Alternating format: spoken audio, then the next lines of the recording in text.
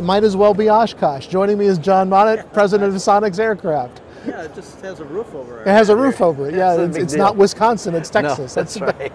But John, interestingly, Sonex has kind of gotten into the unmanned aircraft business.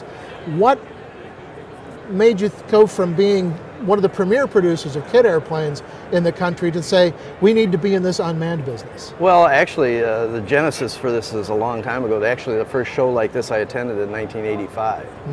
And it was the year that Ballard brought the first the first video of the Titanic. It was the first public display, which was really interesting. But I was there to acquire information on the systems that fly the airplanes. We had a little airplane called a Monnett back then. It was a little motor glider that was a natural for an unmanned vehicle, but found out that there just wasn't the technology for it then. So we've kind of come full circle, and it's kind of funny because I started out flying model airplanes like everybody else, and radio control back in '59. I had my first radio controlled airplane, and I'm kind of coming full circle now. What does it take to convert one of the Sonex aircraft into an unmanned vehicle? Well, there's a lot of, in the systems, it seems relatively simple, and it actually is, because our airplanes are pretty versatile. Because they're metal, it doesn't take a lot of special. We can put fittings on, we can change the control systems, to servos instead of push rods, etc. So that transition is really interesting. Of course, we have our Taros here that we built for NASC, and that is going to progress into a B model version of that. And then we have some other airplanes that are based on earlier designs that make a lot of sense and probably will outperform almost everything here.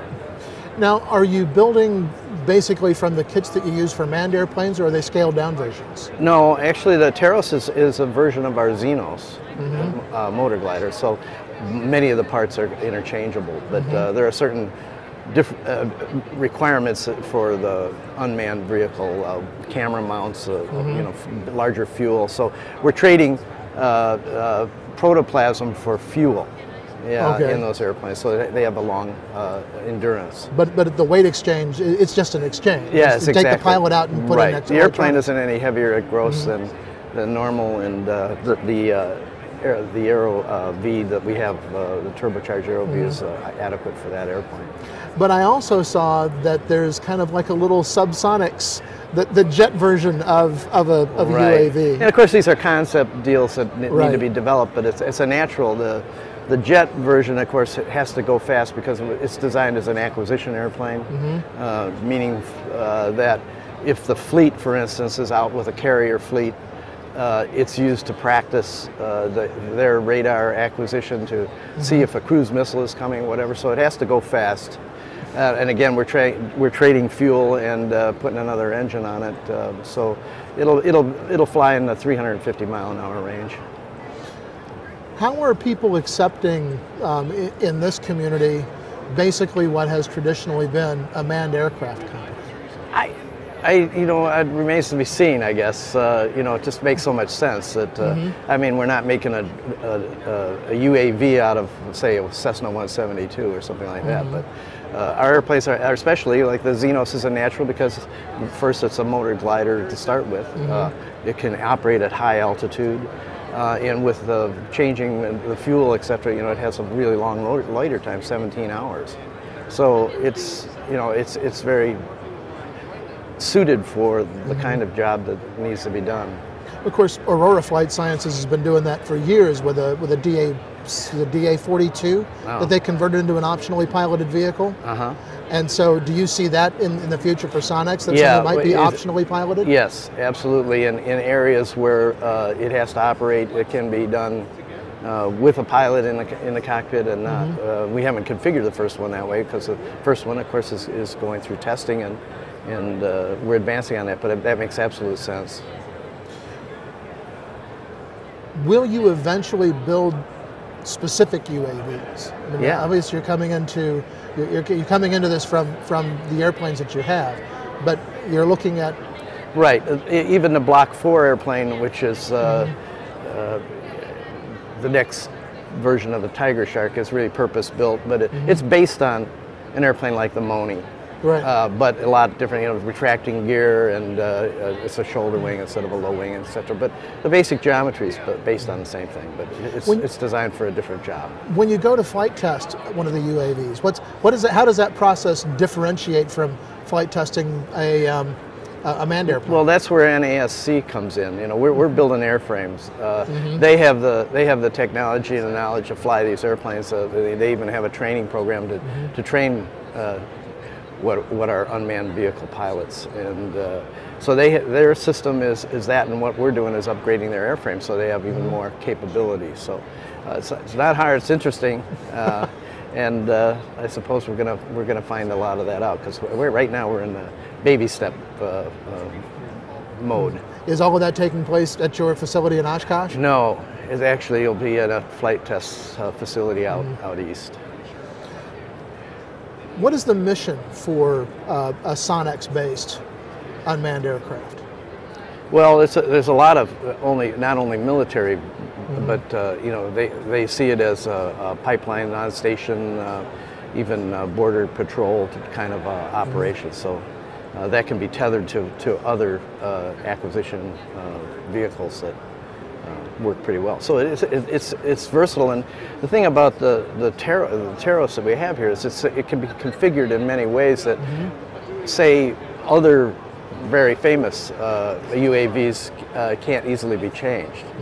So it can swap missions easily.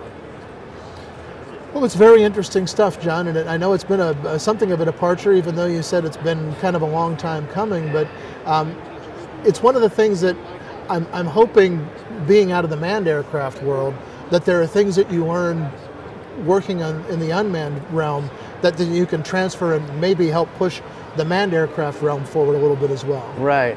It's all of my airplanes and that we've built over the years have always been niche airplanes. We've done motor gliders, we've done little gliders, we've done racers, and the normal Sonex, which is kind of an average airplane.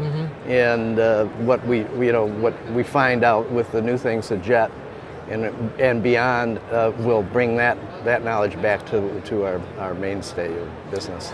Well, we certainly look forward to seeing you in July. We'll all be in Wisconsin, so yeah. we'll I'll be there. I'm always there. I know, you're always just right across the airfield, so that'll be an easy thing. But John, thanks very much for taking some time to talk with us. Interesting stuff you've got going on with Sonex in the unmanned world, so thanks very much. Thank you very much.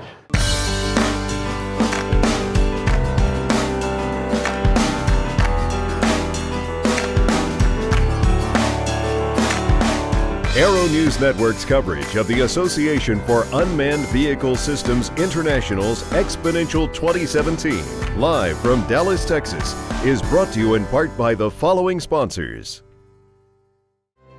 Let Patrick Neal and Associates provide the legal expertise needed to navigate the commercial UAS industry.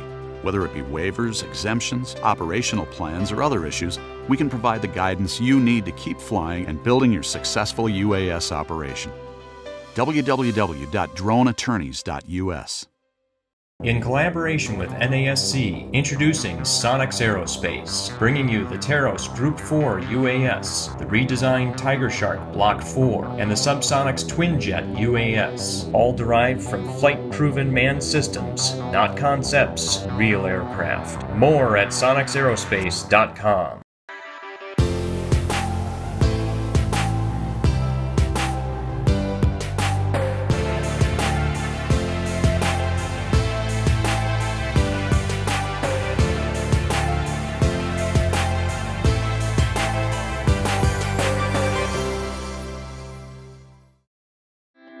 Continental Motors Group. Manned and unmanned, Continental has been a pivotal part of aviation and aerospace history and wants to be a part of your mission. Gas or diesel, certified or experimental, Continental is investing in your future. www.continentalmotors.aero